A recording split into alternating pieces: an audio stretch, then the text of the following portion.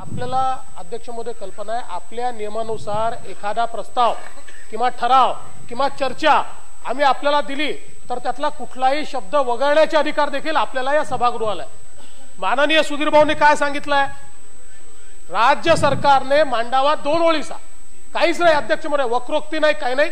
आम्ही अध्यक्ष महोदय या ठिकाणी स्वातंत्र्यवीर सावरकरांच्या सन्मानार्थ 2 ओळीचा प्रस्ताव देखील जरी या ठिकाणी सरकारी पक्षांनी मांडला, आपण सगळे एकमताने त्याला समर्थन देऊ, त्यांचा गौरव करू अध्यक्ष महोदय। याचं कारण सांगितलेलं आहे। आज अध्यक्ष महोदय शिदोरी सारख्या मासिकामध्ये स्वातंत्र्यवीर नाही माफीवीर लिहून येतं अध्यक्ष महोदय। या ठिकाणी स्वातंत्र्यवीर बलात्कारी होतं, बलात्कारी लिहून येतं अध्यक्ष महोदय, बलात्कारी।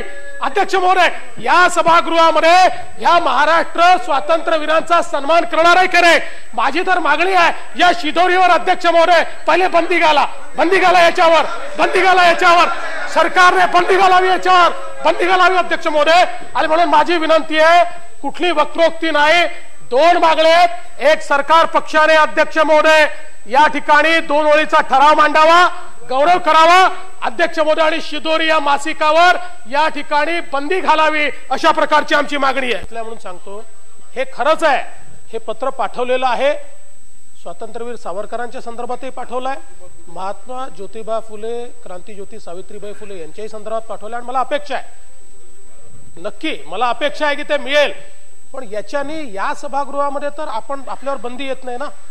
आणि मी अजित दादा आज का आपण म्हटलं ना 5 वर्षात का नाही, आज का, याचं कारण आज या महिन्याच्या शिदोरी मासिकात जे काँग्रेसचं मुखपत्र आहे, या महिन्याच्या शिदोरी मासिकात बलात्कारी म्हणतात स्वातंत्र्यवीर सावरकरांना, बलात्कारी। कसं सहन करणार आहे, कसं सहन करणार आहे असं, याच्यावर अध्यक्ष महोदय स्वातंत्र्यवीर नाही माफीवीर। अध्यक्ष महोदय मी वाचून दाखवतो आपल्याला, मला वाचताना लाज वाटते अध्यक्ष महोदय।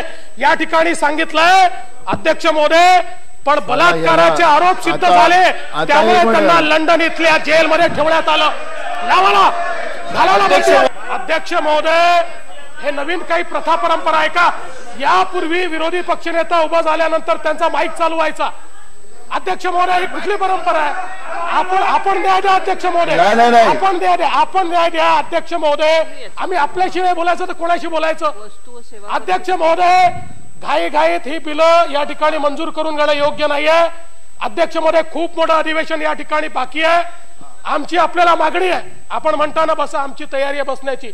2च मागण्या आहेत आमच्या, एक शिदोरी मासिक जे स्वातंत्र्यवीर सावरकरांना ठरवतो त्याच्यावर बंदी घातली पाहिजे अध्यक्ष महोदय, त्याच्यावर बंदी घातली पाहिजे, आणि स्वातंत्र्यवीर सावरकरांचा गौरव प्रस्ताव मांडलाच पाहिजे अध्यक्ष महोदय, त्याशिवाय कामकाज करू नका अध्यक्ष महोदय।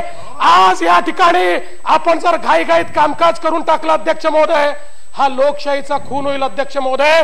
माझी विनंती आहे, माझी विनंती आहे आपल्याला, माझी विनंती आहे, लोकशाहीचा मुर्दा पाडू नका अध्यक्ष महोदय। या ठिकाणी पहिल्यांदा स्वातंत्र्यवीर सावरकरांचा गौरव झाला पाहिजे। आणि अध्यक्ष महोदय काँग्रेसचं मुखपत्र, माझा सवाल आहे, काँग्रेसचे जे नेते बसले आहेत त्यांना मान्य आहे का शिदोरीत लिहिलेलं?